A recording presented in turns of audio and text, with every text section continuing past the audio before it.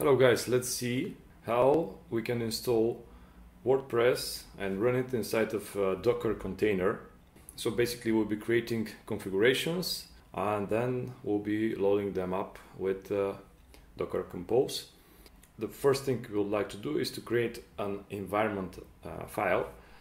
Just open your favorite editor. I've chosen Visual Studio Code and we save this file as .env.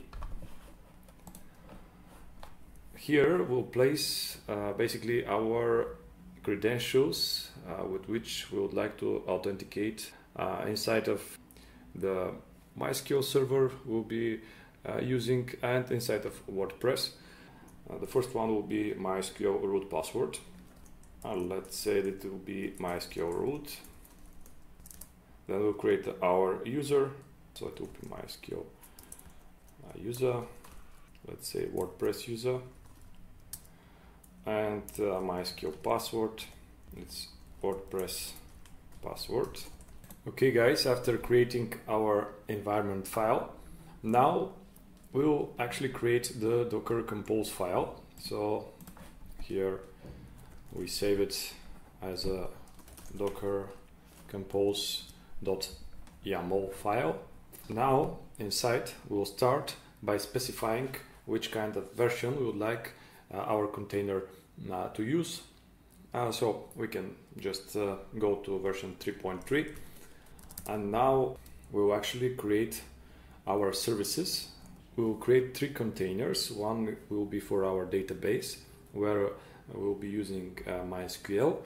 One will be for the WordPress and one for the PhpMyAdmin services.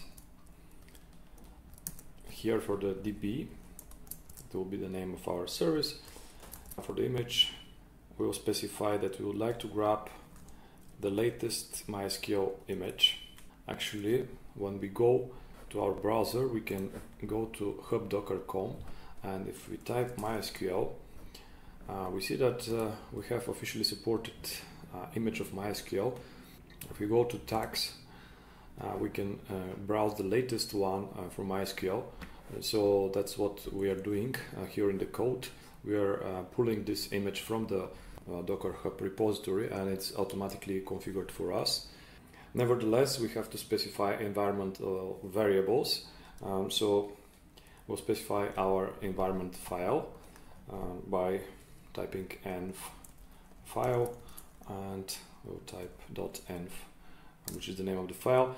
Inside of the Docker container with the name of DB, we'll provide additional environmental variables which are not so sensitive, such as the MySQL database that we would like initially to create our service.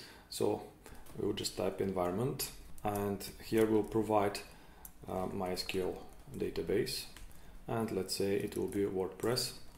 The next thing is the volumes that we would like to specify. So we'll provide one volume and we'll call it db data and we'll make it to point to var lib MySQL.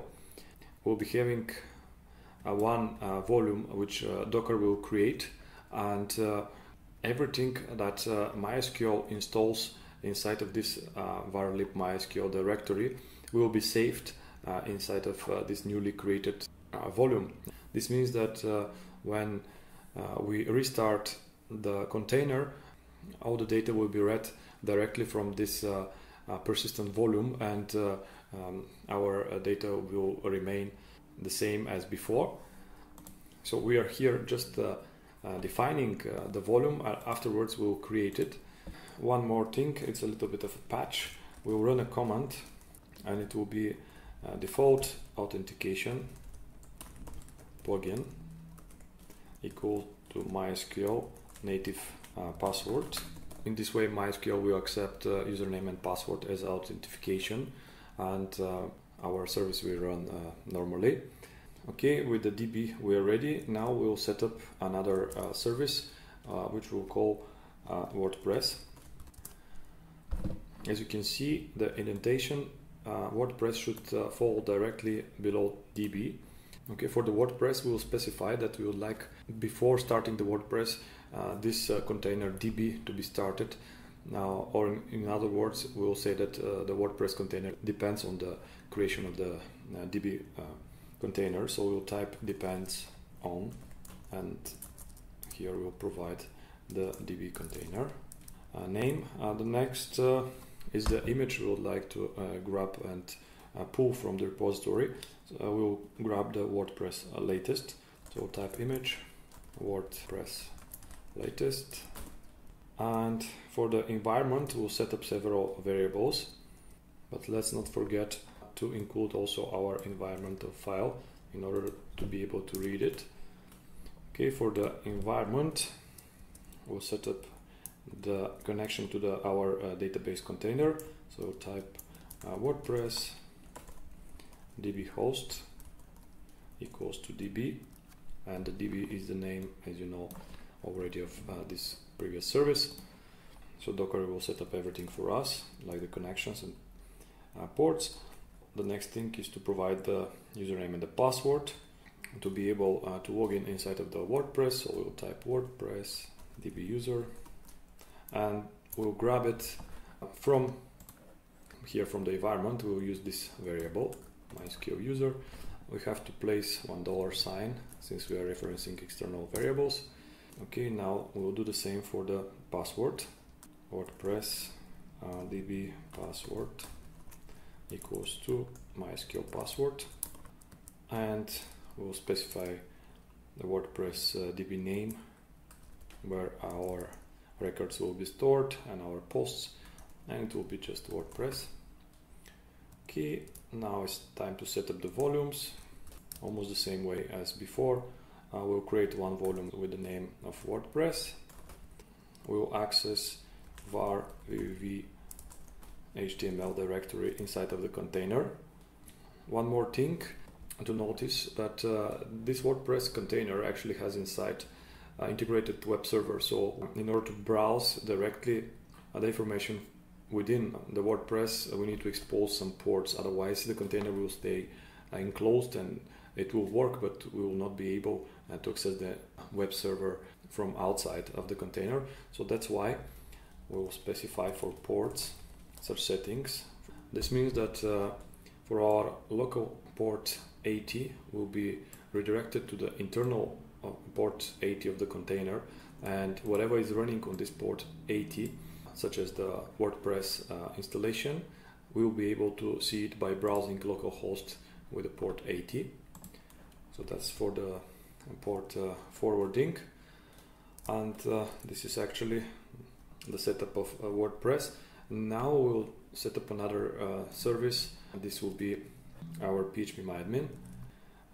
We'll again start with depends on db.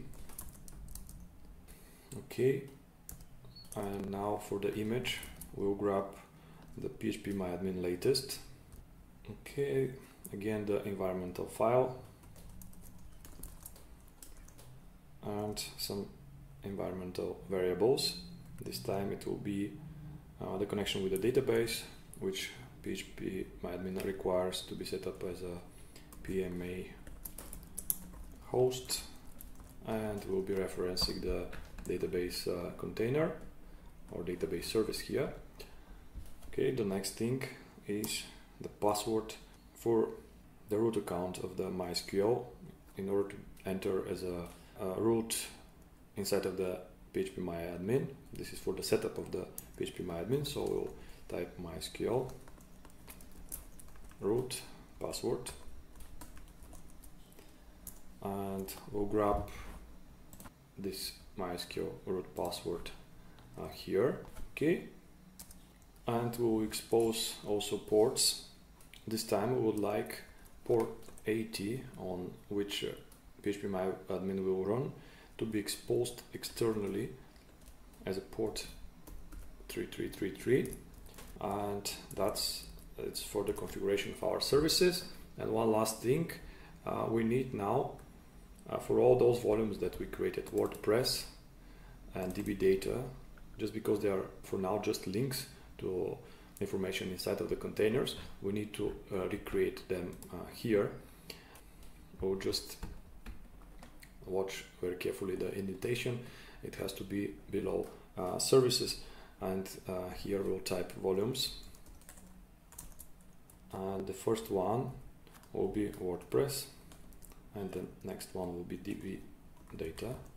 Okay, that's the file. We save the file. We have the environmental file, and we go to our terminal, and we can type docker compose up. And as you can see, first we're creating networks between the containers so they can exchange data. And we're starting with MySQL. It's pulling different layers or parts of its image directly from the repository, and it will be saved later in our Docker repository in our machine. Now it's time for the WordPress installation. We are seeing that we're downloading different parts from the image containing different files, and later they will be extracted. Now it's time for the PhpMyAdmin. And now we see the process of creation of containers. First we are creating the database container, then the PhpMyAdmin and the WordPress container. And afterwards we see that first PhpMyAdmin is checking inside of the container whether it exists, and since we don't have previous installation inside, it's copying its information from the image inside of this directory. At the same time, you see the other container, db1, is initializing the initial MySQL database, and the same is happening with the WordPress. It's copying its contents inside of var www.html. Alright, the WordPress has been successfully copied, and we see several messages: connection refused. This because WordPress is trying to connect very early on our database, and the database is not quite yet ready. So you should not be afraid about this.